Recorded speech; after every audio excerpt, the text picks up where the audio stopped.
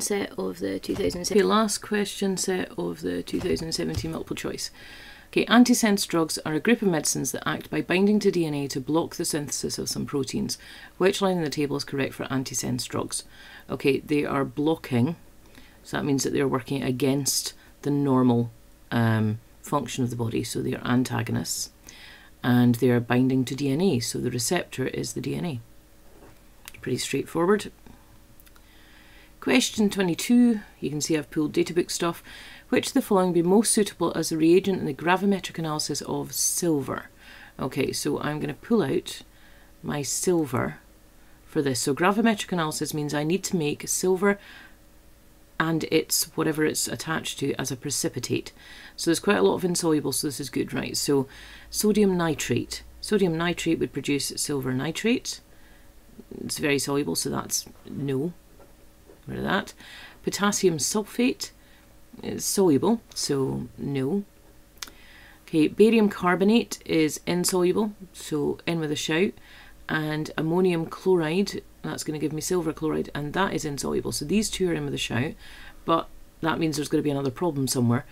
Here we go, barium carbonate up here. Barium carbonate is insoluble itself, so it's not going to form the precipitate. Ammonium chloride, on the other hand, it's very soluble, so that's good. So D. Right, question 23. I do not like this question. Well, I don't mind the question, but I don't like the answer.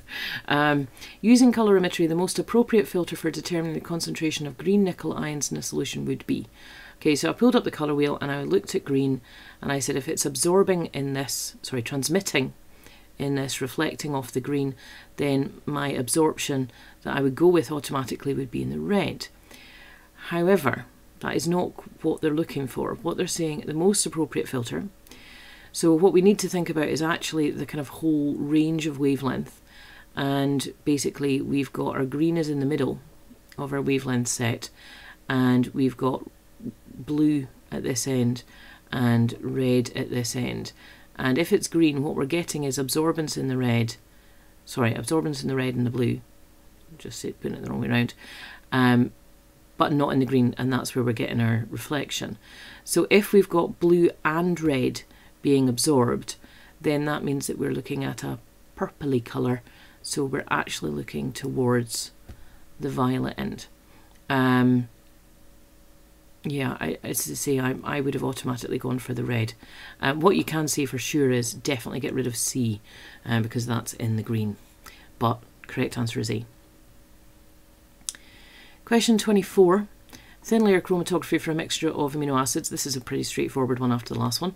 Which amino acid has an RF value of approximately 0.75?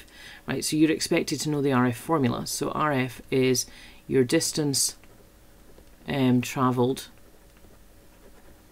by your spot, whatever that is, okay, divided by the distance travelled by solvent. So your solvent front, in fact, let's put that by solvent front, it's more correct. Okay, so our solvent front is given up here at 8 centimetres, and they're nicely, this is marked at 0 from the point of origin. So what we're looking for, if an RF is 0.75, so basically the distance travelled by the spot has to be 3/4 of the distance travelled by the solvent. That's pretty nice. I'm looking for 0.75 would be 3/4 would be at 6, so it must be amino acid Q. Okay, 25. Which line in the table shows the properties of the most suitable solvent to extract caffeine from an aqueous solution of tea? Okay, so for it to be a good solvent, it's kind of obvious where you're going for the first bit. Caffeine has to be more soluble in the solvent than it is in the tea. So more soluble is good, which takes out C and D. Okay, and then we need to make sure that once it's in that solvent, it can be separated. So I need it to be immiscible in the tea solution, i.e. does not mix. So A.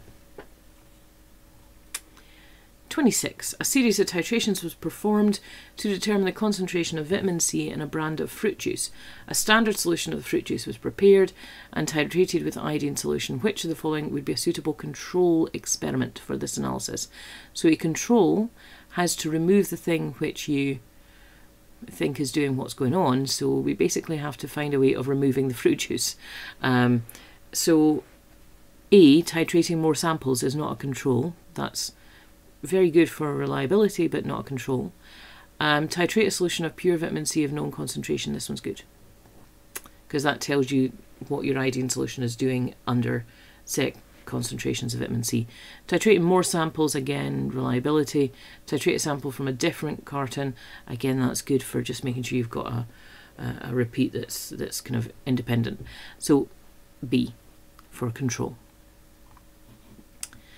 27, okay. 50 centimetres cubed of 0.01 molar barium hydroxide were added to 50 centimetres cubed of 0.01 molar sodium sulfate. Concentration of sodium hydroxide in moles per litre in the resulting solution is. Okay. Right, so this is a 1 to 1 to 2. So I'm just going to work out one of these. Doesn't matter which one. You know, let's take it as the barium hydroxide, but doesn't actually matter. So moles is concentration times volume. So 0.01 times 0.05 gives me 0.00, let's get this right, we're going 0.05, okay. Then I'm going to multiply that by 2 to get me to how many moles I've got of my sodium hydroxide, 0.001, and then to get concentration, moles over volume, so 0.001 divided by, my volume is now 50 and 50, so that gives me 100, and that gives me B. Just be careful. I'm assuming I've got the right number of zeros in there. Okay, 28. 1.06 times 10 to the minus 2 moles of phenylamine react with 5.16 grams of bromine. Which equation shows the correct stoichiometry for this reaction? Okay, it's a little bit footery, but not too bad actually, I think, for this one. Right, so first of all, I've got to work out how many moles of bromine are actually involved in the 5.16. Okay, so that's going to be 5.16 divided by 159.8. Remember, it's BR2, hence why I've got that one, which gives me 0.0323 moles. To put it in this format, just to make it a little bit easier, that means that I have 3.23 times 10 to the 2, minus 2, sorry, moles. And then I'm just looking for a ratio. So match it up against 1.06 times 10 to the minus 2, divide them, like divide 3.23 divided by 1.06, I get a ratio of 1 to 3, and that's your answer. Okay. Question 27, sorry, 29. A little bit of work. Ibuprofen is used for the relief of pain, fever and inflammation. Structural formula is given. If one tablet contains 300 mg of ibuprofen, approximately how many tablets can be manufactured from 1 mole of ibuprofen? So you're going to have to work out the gram formula mass of this, which will give you the mass of 1 mole, and then divide it by 300 to work out, or 300 mgs, being very careful there, to work out how many tablets. So, carbons. I have 1, 2, 3, 4, 5, 6, 7, plus my 6 in the middle, okay, so I've got 13 carbons.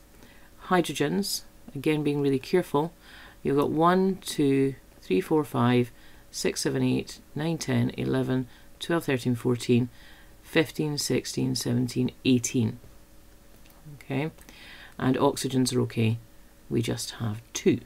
Right, so just do formula mass for that one, gives you 206 grams, but I'm just going to convert that straight away into milligrams, so just to make it a little bit easier. And we know that 300 milligrams gives me 1 tablet. So what does this give me?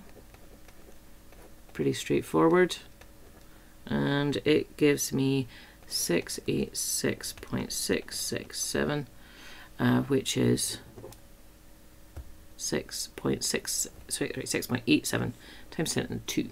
Okay. And last one in the paper, well, this section.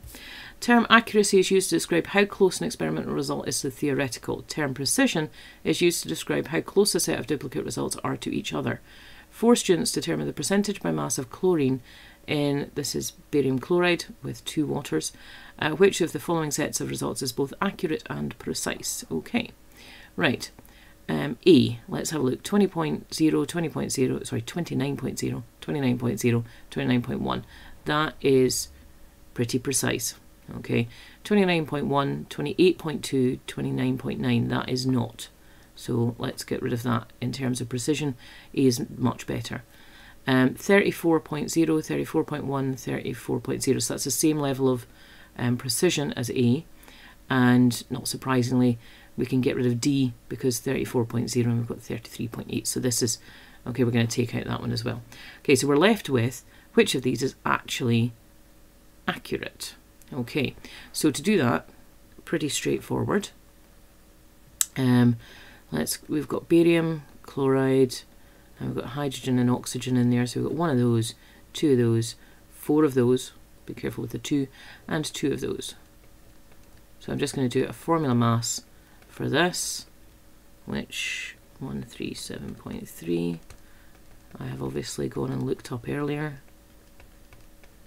We're going 20. Oh, why did I put a 12 there? Sorry, that's 35.5. Just rub that out. Because obviously the whole point is to work out chlorine. I just went C and put carbon down. So that's 71. And 4. And I put a 4 there. Oh, good lord. 32. Right. Okay. Which gives me a total of 244.3. I am looking for the percentage by mass of chlorine. So chlorine is 71 out of 244.3. So 71 divided by 244.3 times it by 100 gives me 29.06%. So which one got closest to that is definitely A. So ignoring the fact that for some reason I was making hydrogen a relative atomic mass of 4 and chlorine 12, the rest of it works out nicely. Okay, that's the section.